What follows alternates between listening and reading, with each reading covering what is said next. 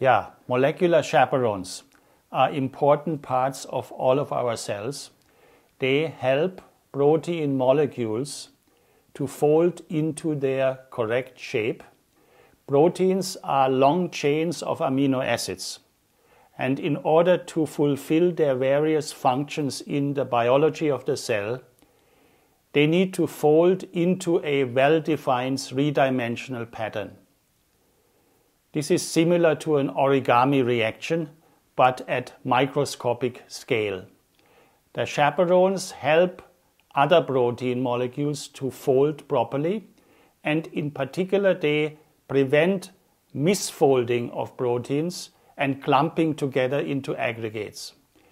This is important because these aggregates can be toxic to cells and they can elicit various diseases, mostly neurodegenerative diseases such as Alzheimer's and Parkinson's disease.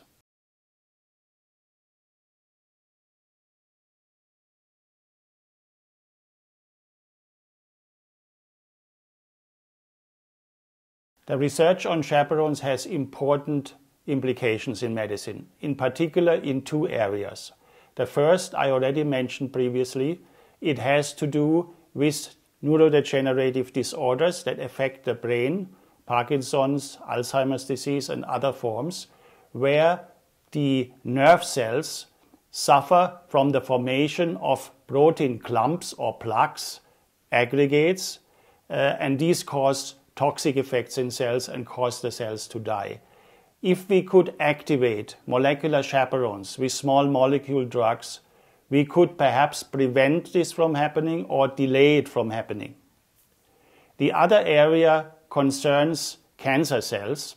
Cancer cells depend on proteins, various proteins that support their growth, and these proteins are oftentimes highly dependent on molecular chaperones.